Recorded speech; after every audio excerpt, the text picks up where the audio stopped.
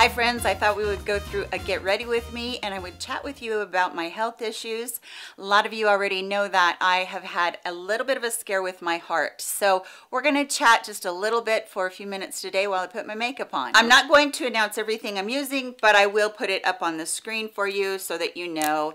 And I just want to talk today. So what I am experiencing, and if you haven't seen my other video, I will link it below for you so you can go see it.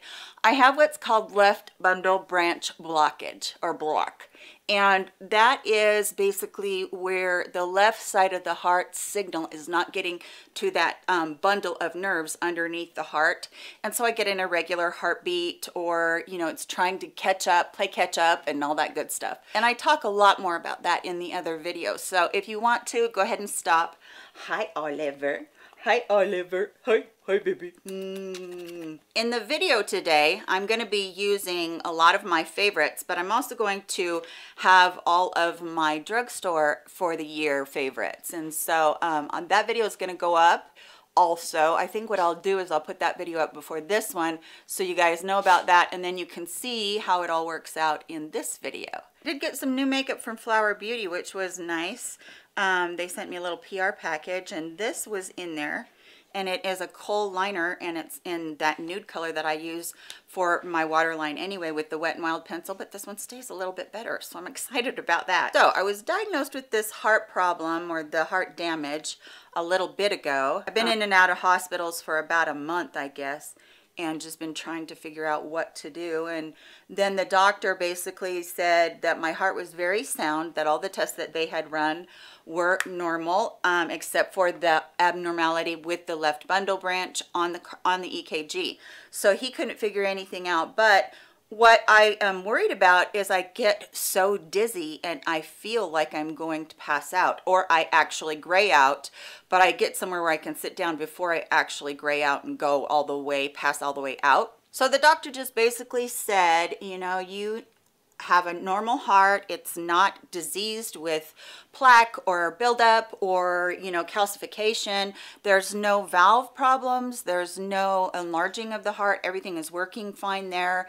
My output was good, and the stress test was good, and the Holter monitor was good, except for I did have PVCs, which is an abnormal heart rate or palpitations. And I did say to the cardiologist, I said, well, what do I do for the passing out? And he's like, oh, you're passing out? And I was like, you didn't read my chart. Anyway, he just said, well, everything's okay and we're a little bit stumped, but you'll just have to come back in once a year, and so you'll just have to deal with whatever. And I'm like, okay, so I deal with passing out. I could pass out at the wheel, you know, driving, whatever, which I don't drive right now because of that, which is fine because I recognize that being behind the wheel would be something very detrimental, not just to me, but to the people that are on the road. So I just stay off the road. Oh my goodness, that is one beautiful metallic color. So I made the video about my health, and there was so many of you sweet people that were nurses and worked with cardiac patients, and you messaged me and you emailed me and you left them in the comments that I shouldn't just settle for passing out, and that it wasn't normal, and that there could be something to help me. And that gave me so much hope. But at the same time, I know that the cardiologist that I did see was very dismissive, and so I was worried about that. And I finally decided, because I had such a bad day on Friday, Saturday, and Sunday last weekend, that I finally decided, yes, I'm going to go ahead and I'm going to go and get a second opinion and try to go to this specific doctor that so many of you were talking about. And that was wonderful, because not only did you let me know that there was a doctor out there, but you also let me know that there was hope and that I didn't have to just deal with this or just cope with it. So I decided that I would do that, and I called over there, and they wouldn't do it without a referral from him, from my cardiologist. And I told him, I said, well, you need to know that I'm on the verge of passing out all the time, and I don't know exactly what to do. So what happens is I will get up from a sitting position and I will just feel like the world is going gray. And it's not like a swirly feeling. It's not dizzy. It's just like this flood of kind of weakness. And so you just kind of feel like you're just going to go down. And that's really the worst part of it, is trying to figure out what in the world is going on. Am I going to hit my head? And, you know, just trying to deal with all of that and not get scared. And I'm scared. I'm like, well, this just can't be normal. There's no way that anybody can tell me that this is normal, because I don't feel normal whatsoever. So I did, and I called him, and finally they said that yes, they can get a referral. And then that doctor's nurse called me, and she couldn't get me in until January 26th. So I've got about 5 or 6 weeks to wait, which is okay. At least I know that something will go forward from that. But in the meantime, I feel like crap. I mean, I don't feel good at all. I feel weak. I'm exhausted. I feel like crying half of the time, which is, you know, counterproductive to what you need when you have something like this going on.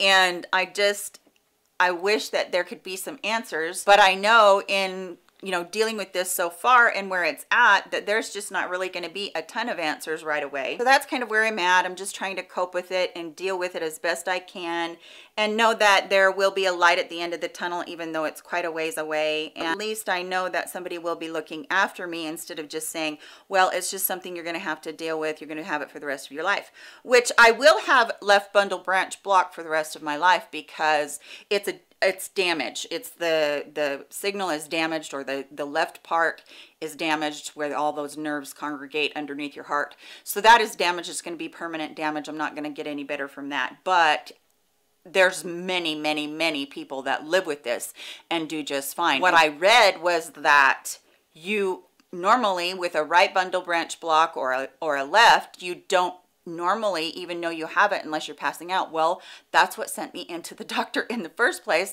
was my passing out. So hopefully they will look at it and go, okay, well, we can help you with this. But I know with the healthcare system and how overwhelmed they are right now, that they just can't, you know, they just can't do things quickly. And, you know, our cardiac doctors are overwhelmed anyway, nor just on any given day, because there's so many cardiac patients and very few doctors. My favorite part of using the tape is taking that off and finding that line right there, because I can't do winged liner. So in the meantime, I am just going to be being careful and try really hard to take it easy and not stress out. And that is so hard. So what I thought, besides all of that I was going to tell you today, I was just going to kind of get you a little bit up to date on different things that I've talked about in the past, and kind of just left kind of up in the air, and you guys are probably still wondering about it. So in September, my mom and dad tested positive for COVID. My mom's 84 this year and my dad's 87 this year. So testing positive for COVID at their age was so scary. I mean, I've never been that worried about anything in my life. And besides the absolute exhaustion, they came through it rather okay. And I was just in shock. And I think that that is part of what's going on in our nation. We're scared of COVID. Of course we're scared of COVID. It's so infectious. I mean, it spreads so easily and so quickly. And not only that, but you know, it's taking so many of our older ones. And so yeah, we're scared about it. But after that, I was like, my brother and his wife, so my brother and sister-in-law got it too, and she's in her 40s and he's in his 50s. So they came through it just fine as well. It's the exhaustion that they keep talking about that's so bad. My mom had a bit of that memory loss or the fog from it, and my mom was really tired after it. And then my dad didn't have any symptoms except for the exhaustion. That's all he had. And they're starting to get a lot better now. They're doing so much better, and you guys were so sweet. I mean, I went through that in September. And then I guess it was right before that happened, Bill, my husband, he took a header off of his big rig. He drives big trucks, and he was trying to get a strap off of one of them, and he pulled on it and then it gave way, and he just went backwards over off of the truck and landed basically on his head. Well, landed on his backside and then his head. And yeah, and I had that posted with you guys, and that was scary. And then right before that, my son ended up with back surgery because he ended up completely obliterating a nerve in his vertebrae, and so they had to take the pressure off of that. So he had surgery, and a lot of you may know that I also have my daughter having a baby, which we found out around that time as well. I'm happy that I'm going to be a grandma now, and I've accepted it now. But because all of 3 of my children have type 1 diabetes, which is juvenile diabetes, which is very, very rare for every sibling to have it. Because all of my children have type 1 diabetes, I am just scared to death that, you know, something's going to happen to the baby, let alone my daughter having a baby while she has type 1 diabetes. Now, she has a team of fantastic doctors over there in the Seattle area that are taking really good care of her, but you just never know. So I was so scared about that for such a long time. And so then I had that to deal with, and COVID, and, you know, just being in lockdown and not being able to do much. And it's been a really trying year. But I'm not trying to diminish the fact that I know that all of you have been through this stuff too. You all have just gone through so much, and so many of you have told me about the things that have happened to you, and my heart just aches. I know that as a human race, we are all suffering right now, and it is scary. And I realize that makeup videos aren't exactly something that people are wanting to watch right now, but I feel like for me, my makeup is my therapy. And for me to put some makeup on and to feel a little bit better about myself in that day, then I feel like I've done something, I've accomplished something. I like myself a little better when I put on makeup. And you don't have to put on a full face like what I'm doing today. You know, I am going to be doing a video very soon on a very minimal look for COVID and what we're going through, and hopefully that will give you guys some ideas of just, you know, just doing a little bit, because I think makeup can be transformative like that. I think that it can really make us feel good. I do feel like 2020 has just been a mess for all of us, and we're all feeling the effects of that. And I actually feel like it's interesting because as I read other people's posts and stuff on different YouTubers, I feel like people are a little bit nicer than they were before. Maybe I'm burying my head. I know that there's still the keyboard troll haters out there, but I feel like things are just a tiny bit more real for everybody. So everybody's not feeling like they have the right to attack the other person. Maybe I'm wrong. I'm gonna roll some B-roll right here of me trying to do these eyebrows and just keep talking, because my hands shake, and I've talked about this before as well, that my hands shake really bad because I have a familial palsy, which is an inherited palsy. It's called an essential tremor. I have it worse than any of my other family members. I have had it my whole entire life. And now in my 50s, and with what's going on with menopause and all of that, and also my heart stuff, I have all of a sudden developed it really bad. So I shake. It's a disability, but I deal with it and I cope with it, and I don't let it stop me because I love makeup and I'm not going to let it stop me. So I know that a lot of you have said that you don't know how I do it. Well, I think it's more than anything just a bunch of practice, because really isn't that what good makeup's about anyway? Is just practice. Practice makes perfect. As I'm going through this, if you wonder about any brushes or anything, I'm going to try really hard to make sure that I post those below so that you know what I'm doing. It's really hard for me to just talk and not teach, because I've done it my whole life, and yeah, for me to not tell you exactly why I'm doing every single step the way I'm doing it just drives me crazy. And then I also wanted to talk to you guys a little bit about what's going to be happening with my channel, and I kind of alluded to it the other day on the community tab, where you guys, it just rolls through between your videos. Anyway, I really feel strongly about taking my channel into the direction of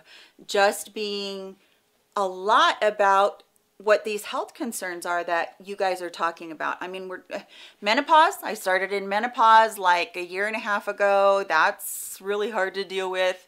And then of course you all were kind of surprised. I forget that I have so many new people here. You were kind of surprised that I had fibromyalgia, that I deal with chronic fatigue, and let's see, we better just figure it out here. Fibromyalgia, chronic fatigue. I've had several nervous breakdowns with which left me with the anxiety disorder / panic disorder. So I have regular panic attacks. I get about probably 5 panic attacks a week. The anxiety disorder is just about going into somewhere or being in a place where I just really feel out of control. And so that gets me. I also have PTSD from a really bad marriage I was in, if you guys don't know that.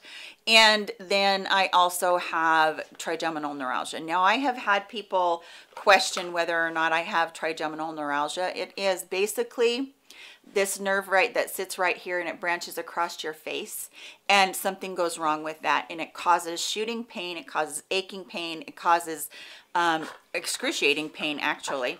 Doggy death match.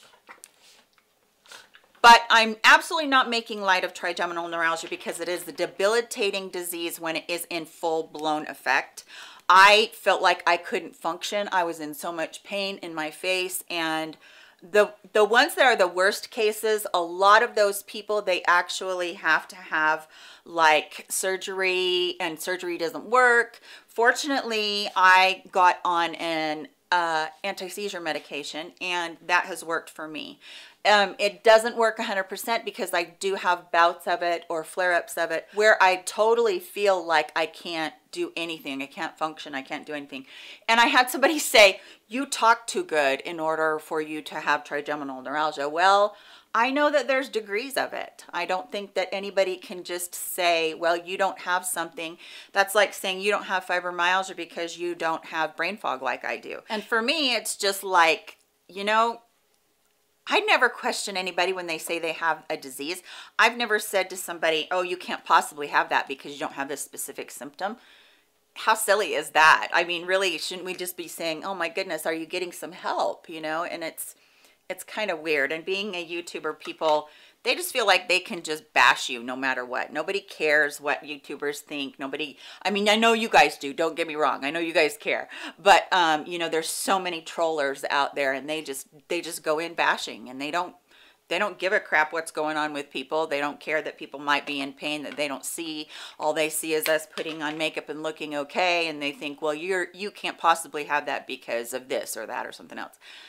How ridiculous can we get? Can we just stop for a minute and realize that everybody is going through something no matter what? I also did have somebody tell me that they loved my makeup and doing makeup and what I did with that, but they didn't want to hear every tiny gruesome detail of my life because I like posted about my husband and my son and my family. And I'm just like, you know, there's enough YouTubers out there that you probably can find somebody that would never talk about their life or their personal life.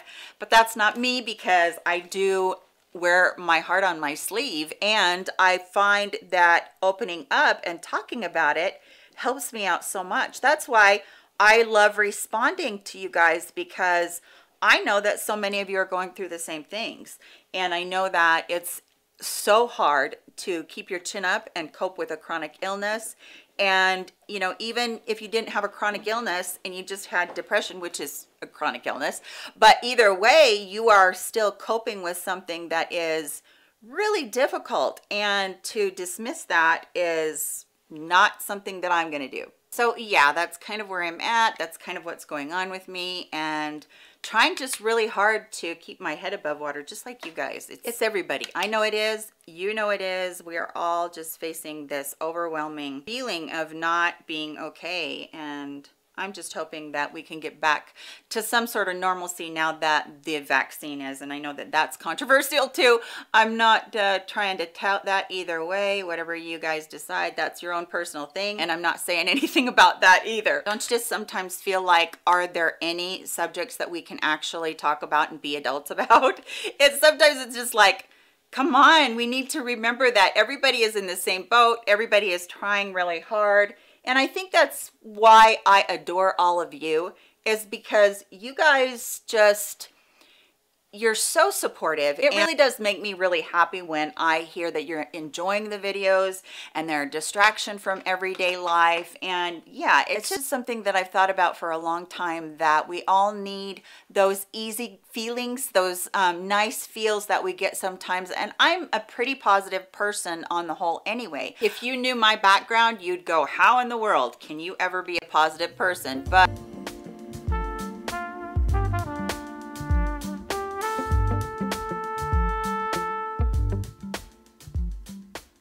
But I have learned through the years that that negativity can absolutely make or break a person, because being stuck in a marriage that was really bad was impossible for me to feel good about anything. And when I say anything, I mean it was hard for me to feel good about myself and what was going on in my life. But I got over it, I overcame it, and I moved forward, because what alternative is there? We don't want to just be stagnant. If we're stagnant, we're not making any personal growth. And I feel like that's so important for everyone.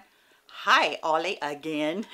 And I really want to be a positive force for you as well, because you guys have built me up so much and you've helped me out so much that I want to help you if I can too. But I already feel like I have the best subscribers in the whole wide world, because you guys are just so down to earth and you're so easy for me to talk with and chat with. And I just feel better after I make a video and talk with you guys, and then I get to chat with you in the comments, and things just make so much sense because you're not going through anything by yourself, you know. And I think that's really important. We're in this together is one of those ads for COVID. So if you're a woman that's over 40 and you love makeup and skincare, and you love all things beauty, whether it's fashion, skincare, whatever, fragrance, hair care, all of those things, that's what I am going for in my channel, and that's what I'm going to be doing. Like, I want to do more get ready with me's where we just chat, or where I'm showing you techniques, or where I'm showing you different things you can do to help improve your skills. And like right now, where a lot of us aren't wearing makeup, or a lot of you aren't wearing makeup, maybe just like a 5-minute makeup routine where you can still feel better about yourself in the day, and you can just do it and not feel like you have to do this long drawn out process of a half an hour of doing makeup or something, you know. So that's really what I want to do. I want to focus on lots of get ready with me's, not necessarily things that are new, although I do like bringing you things that are really beautiful. And I'm sure that I will have a few get ready with me's where I'm trying all new makeup, because that's what I do. That's why I'm here, is I like makeup and I want to try them out and see what's the best. And during the Ulta holiday sale, I did that huge haul so that I could dupe some of those out, and I have found some really good dupes. So I'm going to be continuing to bring you dupes, because we need to have a little bit of relief. Even though we love our makeup, we can't necessarily just afford everything out there. So I'm excited to be going forward and doing that. So I'm going to be focusing a lot on drugstore, but I will be throwing in high-end, because there are some really good things in high-end. I do love a lot of the things that I bought that I have never seen come out in drugstore. And everybody is so over the moon about Pat McGrath, Charlotte Tilbury. And I'm telling you that this is probably the only thing that I feel like makes a huge difference, and it is her new setting spray, Charlotte Tilbury Airbrush Flawless Setting Spray, and it's the new one. This is really good. I actually already sprayed it, but it's really good. It has polymers that kind of create a soft focus effect. I really do like this, but it's an expensive number. But I can't find anything like it at the drugstore, but I am darn sure going to be looking for it at the drugstore to find something to dupe it, or at least be as good, not necessarily a straight-on dupe. And here comes the boy. So I just want to tell you thank you so much for all of your love and support through all of this. I am so blessed to be a part of your lives, and I really appreciate it. And going forward, hopefully we will have a definite path forward through the 40s, 50s, 60s, and beyond, being able to look our best and love beauty still, and kind of doing a little bit more vlog style instead of just bringing you just products. I know that I will be doing that still, because I know that a lot of you really like my drugstore recommendations, and yeah, I'm playing with him. He's He's so easygoing. I'm gonna quit talking right now. I love you guys very much, and I will catch you in my next video. Love you. Bye.